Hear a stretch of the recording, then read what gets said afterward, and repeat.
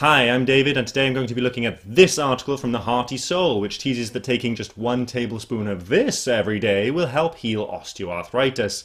So just what is this miracle compound? Why, it's gelatin, of course. Circle life. Delicious. This is definitely humane. I can sleep well. I want them tested. Keep beef fresh in the consumer's mind. Yes, you heard me right. Gelatin, the stuff that's derived from the cast-off pig and cow skins of the meat and leather industries, the stuff that makes hot dogs look like prime cuts. Well, according to this article, it can help rebuild the cartilage in your knees, reversing osteoarthritis. That's one heck of a claim, and one that would understandably require quite the burden of proof. But I'm sure the fine folk over at the Hearty Soul have ample evidence for their claims, because as they state in their About section, we strive to create and share content you can trust.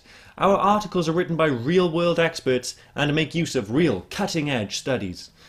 So let's learn about the cutting-edge study in question, shall we? According to the article, the study took 175 individuals who all had mild osteoarthritis and randomly, wonder what type of randomization was used, gave them either a placebo or a daily gelatin supplement, makes sense, contained 10 grams of gelatin, okay, in addition to vitamin C and calcium. Wait, what? The gelatin supplement also contained vitamin C and calcium?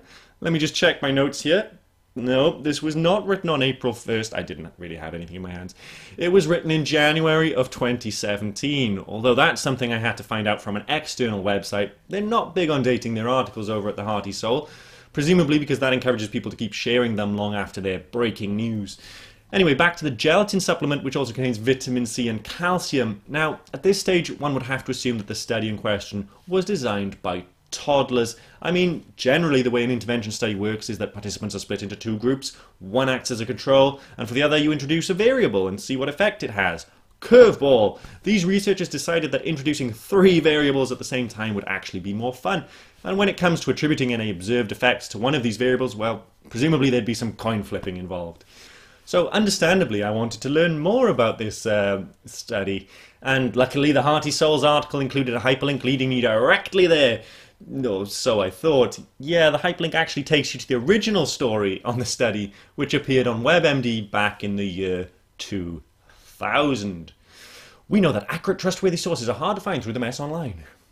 The notable difference between the 2 articles is that the original WebMD article, whilst admittedly clickbaiting people into reading about whether gelatin could help cure osteoarthritis, ultimately acknowledges the glaring flaws in the study and quotes a prominent third-party expert on osteoarthritis who rightly dismisses the gelatin study. In fact, it does such a thorough job of dismantling the study that it's enough to make you wonder why they covered it at all. To quote the article, "But before you hobble out to the grocery store to stock up on some gelatin, you should know that gelatin could be getting the credit for a job done by good old vitamin C. If gelatin was protective, there'd be less osteoarthritis in this country and not more, because it's widely contained in foods." MacLeod, who treats patients with osteoarthritis, previously conducted a study looking at the role of diet in people with osteoarthritis of the knee, and found an apparent strong protective effect of high vitamin C intake on knee osteoarthritis progression. The article even ends in a mocking manner, saying, MacLeod tells WebMD that taking just 60 milligrams of vitamin C per day, in addition to the amount already in the diet, significantly reduces risk for osteoarthritis progression. As of this writing, there have been no reports about whether the same treatment effect could be seen with orange-flavoured Jell-O. Stay tuned to this channel. But all that seems to have gone over the head of the author over at the Hearty Soul. What was their name again? Oh yes, and attributed. Our articles are written by real-world experts. Anyway, whichever real-world expert it was decided to regurgitate the alleged findings of this absurd study 17 years after the fact without so much as a hint of the issues raised by the original WebMD article and passing it off as breaking news. They've presumably been nominated for their Pulitzer by now. Seriously though, despite feeling like I already knew all I needed to know about this story, I still wanted to track down the original study. I had questions, questions like, was this funded by an interested industry? And how did this study design get past the peer review system? Well, to answer the latter question first, it didn't. This study has never been published in a peer-reviewed journal, but it was briefly described during the annual meeting of the American Academy of Family Physicians in Dallas, Texas back in 2000, and that's just as good. But it's not like we know nothing about this study. As this 2012 review of studies on the use of collagen derivatives in the treatment of osteoarthritis demonstrates, those physicians at the AAFP meeting in Dallas were subjected to a veritable information overload. But whilst I knew I couldn't read about the study directly since it hadn't been published anywhere, I still wanted to learn more about it and the individuals and organisations involved. Happily, the CV of one of the authors, Dr. James Rippe, told me all I needed to know, starting with why WebMD covered the story in the first place. But aside from being the reason the study was covered by WebMD and one of the authors of the study, Rippe is also the director of the institute that carried out the research, the Centre for Clinical and Lifestyle Research, which would later become the Rippe Lifestyle Institute.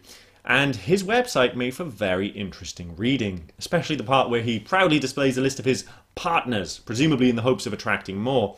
The list begins with Kraft Foods, and as you can see it continues in that manner, including consumer favourites such as Coca-Cola, General Mills, McDonald's, well, you can read. But it was Osteobiflex that really caught my eye, and a quick visit to their website confirmed that they sell supplements which they claim will help improve your joint health.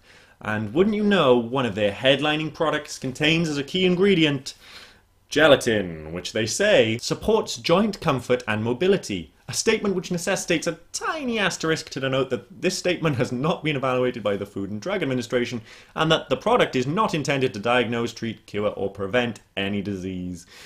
So whilst we let these revelations about cosy partnerships, bad science and even worse journalism sink in, I'd like to take the time to read you something from the Hearty Souls About section. Are your articles reliable? When Oren and Mo first started this site, they were fed up with the rampant misinformation online. They knew that readers looking for ways to ditch the manipulative media tactics of big industry didn't need more marketing lies. You see, this is why we can't have nice things.